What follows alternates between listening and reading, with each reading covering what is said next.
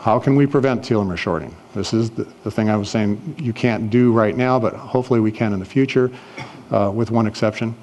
And the simple, taking into account the fact that our reproductive cells do not age. And we kind of know that because if the theories are right that we age because our cells age, then if all of our cells age, then our children should be born as old as we are. But they're born younger than we are. So that means that our reproductive cells aren't aging. And as it happens, telomere shortening doesn't occur in our reproductive cells. And so this is one of the things that we discovered at Geron Corporation is due to the presence, the production of an enzyme called telomerase. And to explain this cartoon, this is the enzyme that we discovered at Geron Corporation.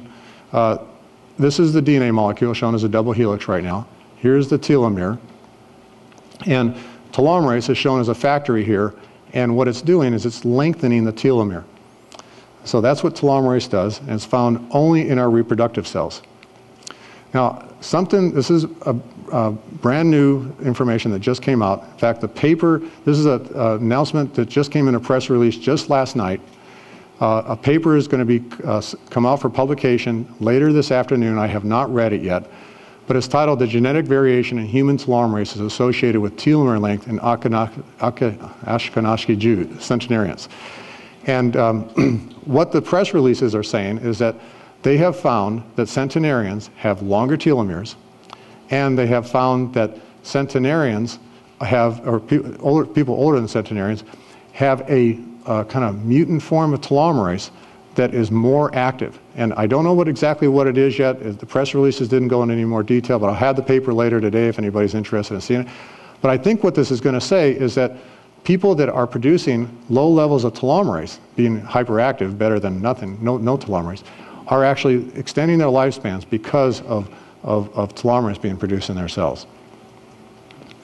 Okay, so what telomerase does inside of a cell, we still have the brick layer, and the brick layer is still going to fall off when it reaches the end of this row of bricks.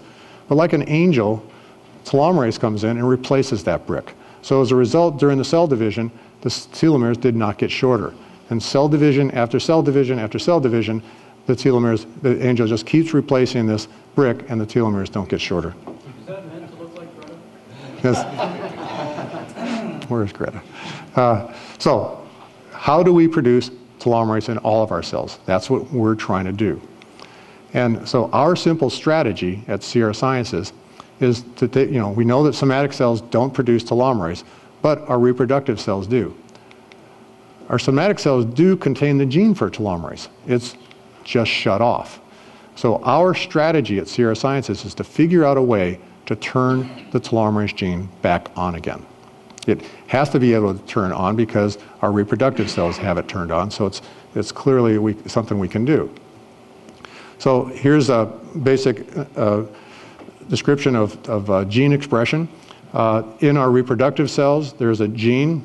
This is showing part of the chromosome inside of a cell. There's a gene for telomerase. The telomerase gene produces the telomerase enzyme.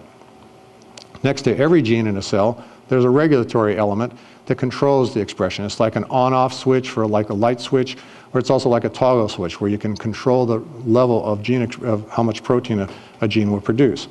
In our reproductive cells, that regulatory element is turned on. But now in all of our other cells, which we call somatic cells, there's a protein that comes along and binds to that regulatory element, shuts the gene off, shuts the gene off, and that protein is called a repressor protein. What we're trying to do at Sierra Sciences is find a drug that will bind to that repressor, dislodge it from the regulatory element, and allow the gene to turn on. Now, if you decide later you don't want the telomerase gene turned on, you can just quit taking the drug, and the repressor will go back and shut the telomerase gene off again. We call that, therefore, transient expression of telomerase. Okay, and that drug is what we're calling an anti-aging drug.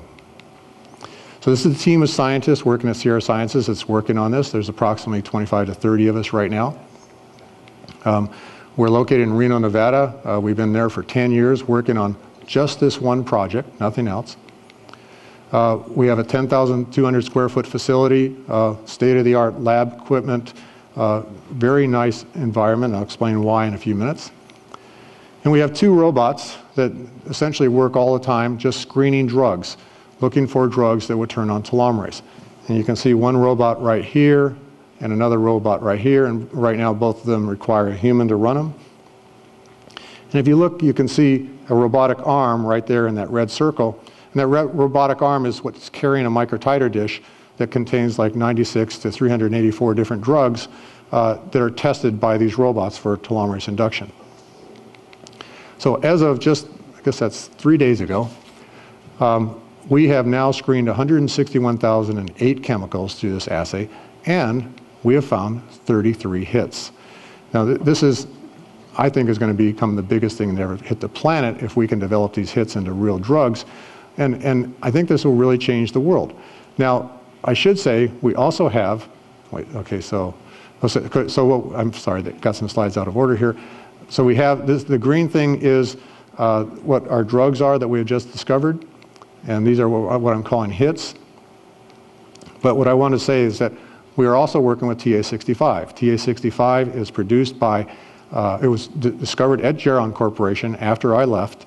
It is presently distributed by TA Sciences, and they've graciously allowed us to test their drug at their nutraceutical at our company. And we have been able to show that it does cause cells to produce telomerase. And we're very excited about having the opportunity to work with this.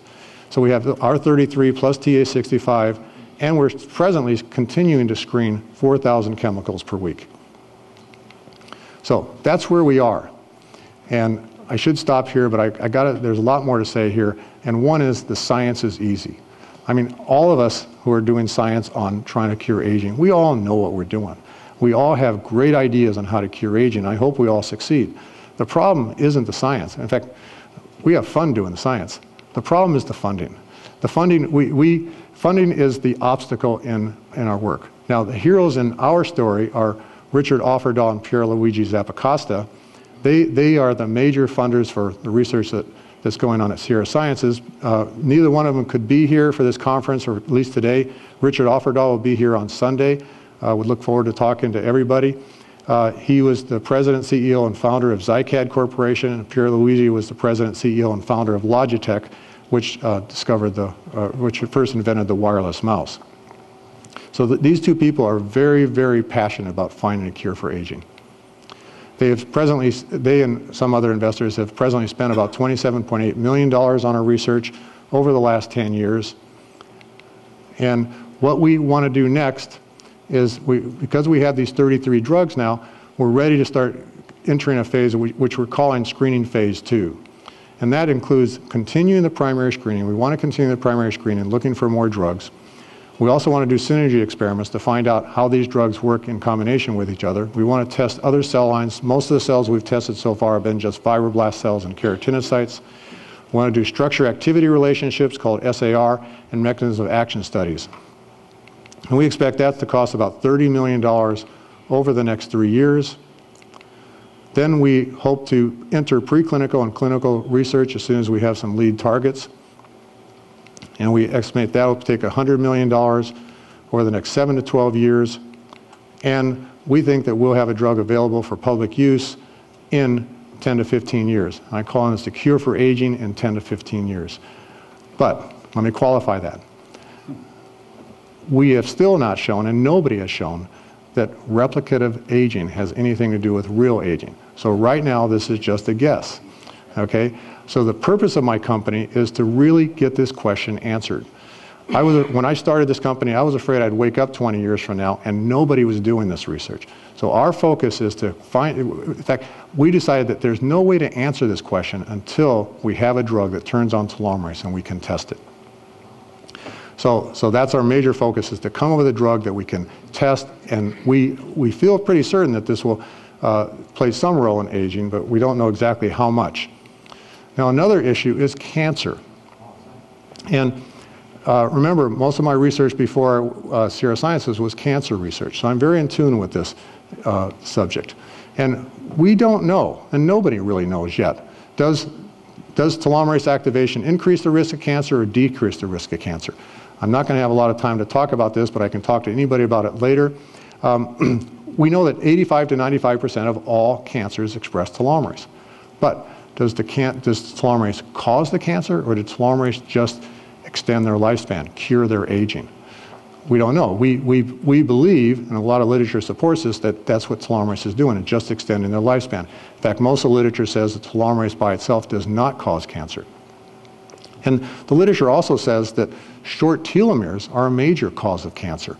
So when the telomeres get short, our chromosomes become unstable, and chromosome rearrangements and mutations can occur, leading to cancer.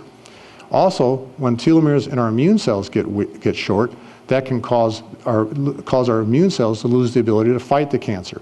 So we have two different ways of proceeding here. Turning on telomerase could prevent cancer by keeping telomeres long, and it also could increase the strength of the immune cell system by keeping telomeres long.